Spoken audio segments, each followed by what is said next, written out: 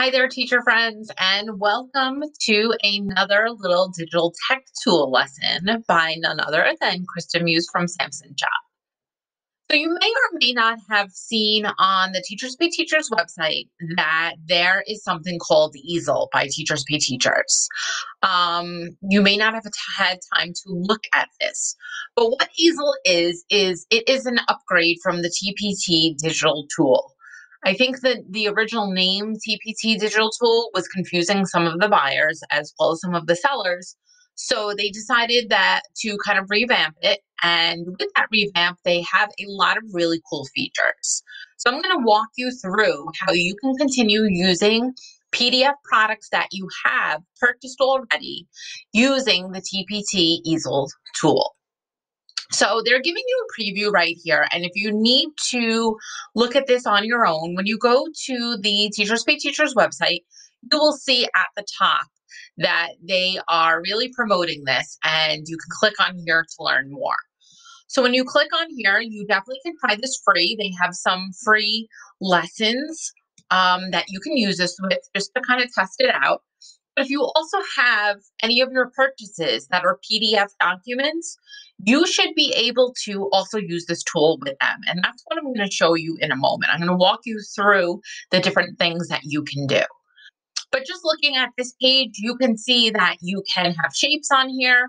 You can have the students sort by shapes, include text boxes. You can include lines and have different colors. So this will really help you make a lot of the lessons that you have more interactive without having to purchase separate digital resources. One note before I move on, you always should be checking in your My Purchases. When you go to your account, you have a My Purchases. And when you click in there, you can always see if there are any updates to something that you have bought. I know that myself and many other sellers, we have been ferociously trying to update the lessons and resources that we have online to also include a digital component.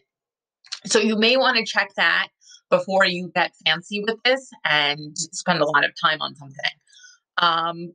If there is no digital component, maybe there's something you just want to do to make it your own, this is going to be the tool for you that will help you save money. So what you would do is you would go to your My Purchases. I'm just going to use this. This is my chemical and physical changes informative text. So for this document, this is just a PDF. So I am going to click here. Now, for those of you that are actual buyers, you should be able to see something down here that will to ask you if you want to make this an easel activity. So I am going to click here to show you the different steps of what you would be doing for your activity.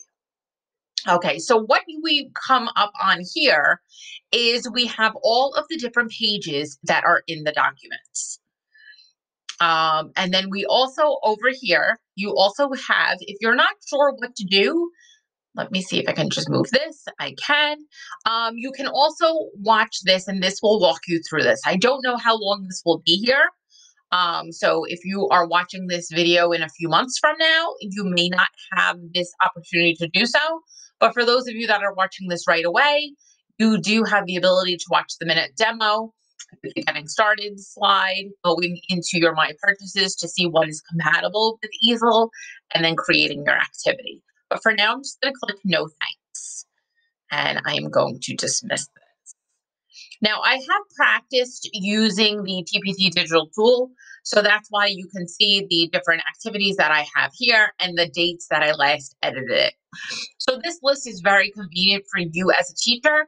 I would recommend titling your activities. Clearly, I did not here, but I would recommend doing that. It makes it a lot easier to find, but if you just recently worked on something, it will be on the top. So I'm going to click on this. Don't want to delete it. Okay, so now it's going to take you on a quick tour, and I will just show you this quick tour just so you can see what to do. So right here, what we have, I'm going to kind of go along with the tour with you, but these would be the pages that are in the document for the students to complete. So up here, we have the toolbar. You can customize the activity using the different things that you have here. So what is very convenient is for any sort of a PDF document, normally we put lines in that where we want the students to write their answer. Obviously, if you are a remote teacher right now, or you have students who are remote, they're not going to be writing on the document. You could use things like Kami, but sometimes those are down and it could be difficult.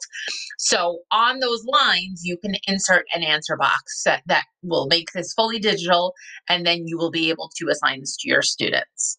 You can also add text. Sometimes this is good if you want to summarize something, or if you want to put a couple notes next to a paragraph for your students to make something a little bit more understandable for them. You can have a pen. This, you can circle keywords, you can underline information, you can write notes, stars, all things like that. You can highlight important information. This is a tool I like to use a lot.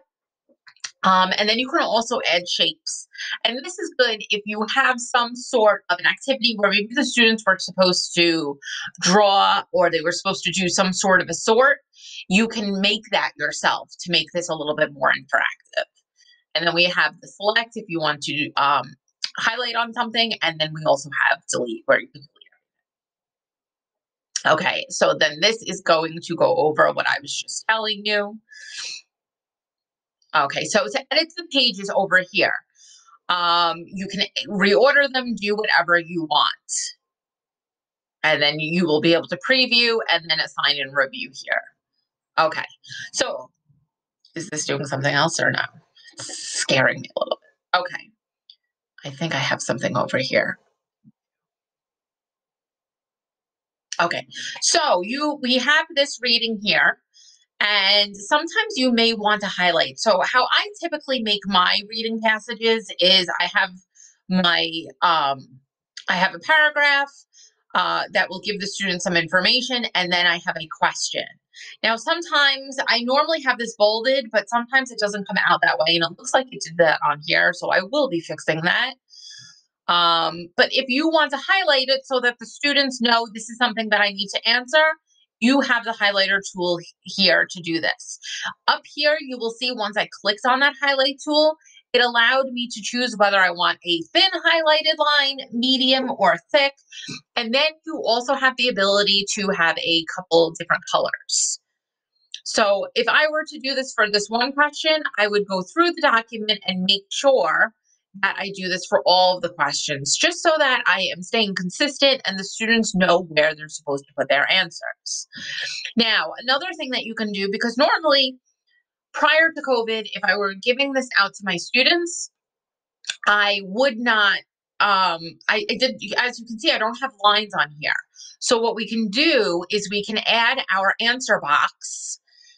And then this will allow, I just need to make sure it is, sorry, that's just me. It needs to be lined up right. So now the students will have an area where they can type in their answers, and you have the ability to also adjust the font size right up here. And, oops, oh geez, Louise, hold on. I need to do that. So once you click on this answer box, anytime you're clicking on here, if you just saw it was making more answer boxes. So you may just want to keep that in mind. And again, because I put an answer box here, I want to make sure I'm being consistent. This is just something that I do myself as a teacher. And I have an answer box over here for this question. That way it also really stands out to the student. Okay, this is where I need to be putting my answers down. So you want to just go through all of the pages and you want to just make it your own.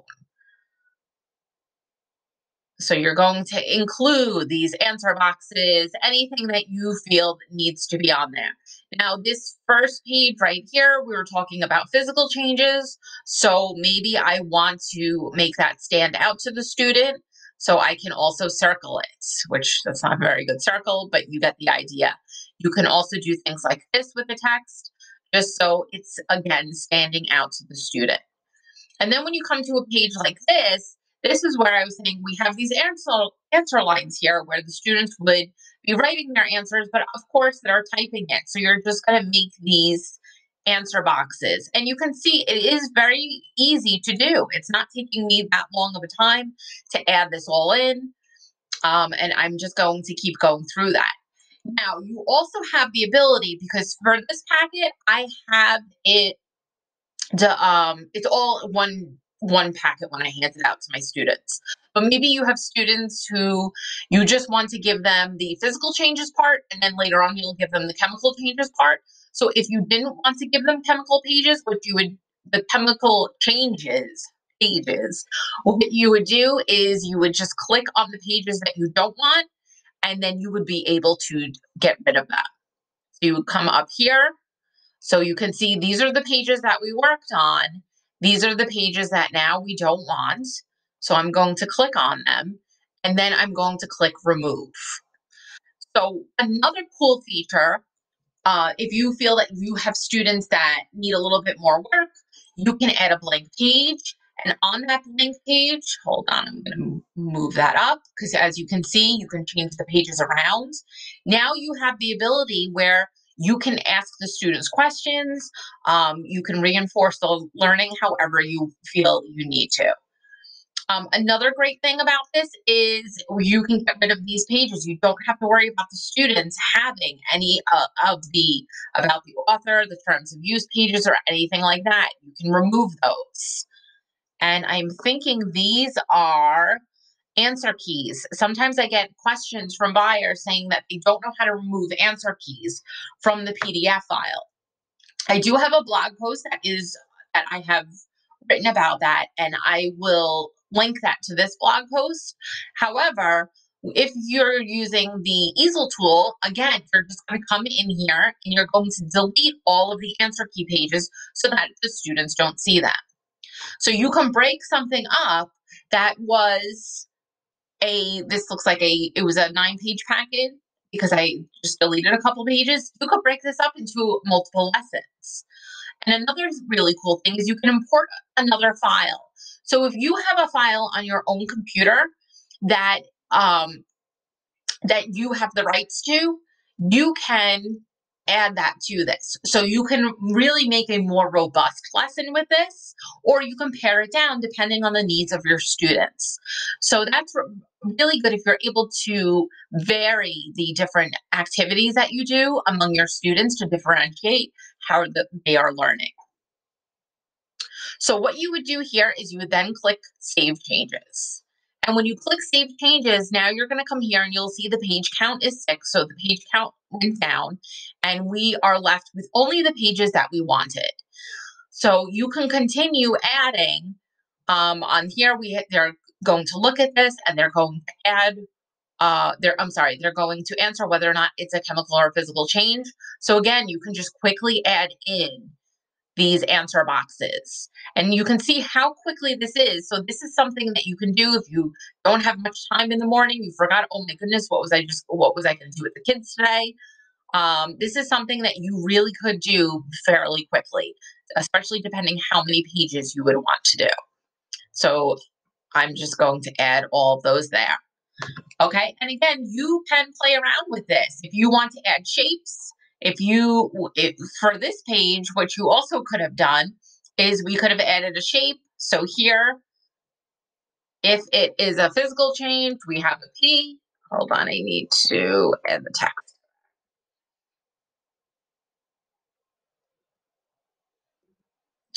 What is happening? Shape. Where is that going?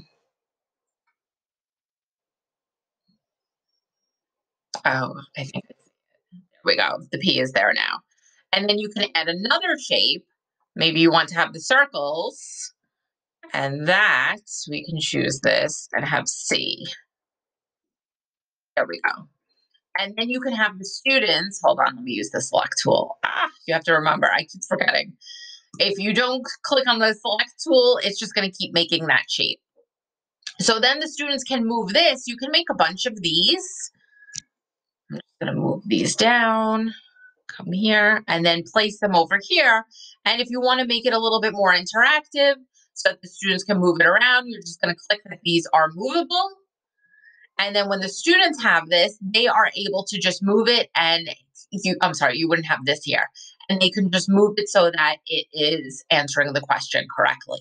So there's a couple different ways that you can have the students answer the questions, which makes it a little bit more engaging for them because you're varying how they need to be answering the questions.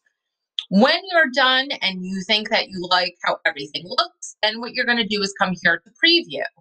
And when you come to preview, you'll see you have your answer boxes that the students can move around. So you can really get a feel for how it works. Over here, you can go to the different pages that you worked on, and you can just practice what it will look like when they type in their answers.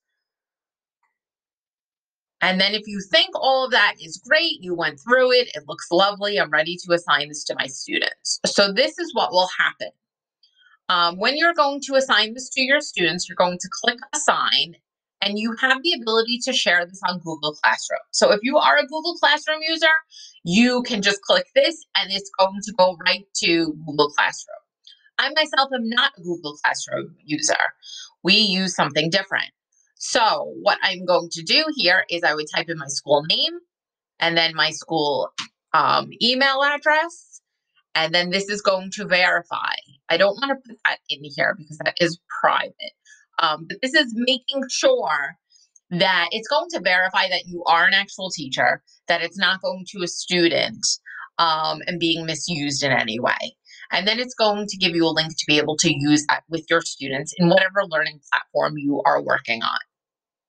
So I'm not going to do that because I can't put in my credentials right there. You can also, so this code is what you can use in Google Classroom.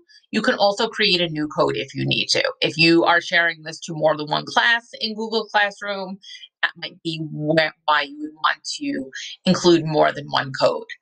And then for those of you that are trying this out now, you can give them an assessment. So if there are parts of Easel that you absolutely love, then let them know. If there's something else that you think that they should add, let them know too.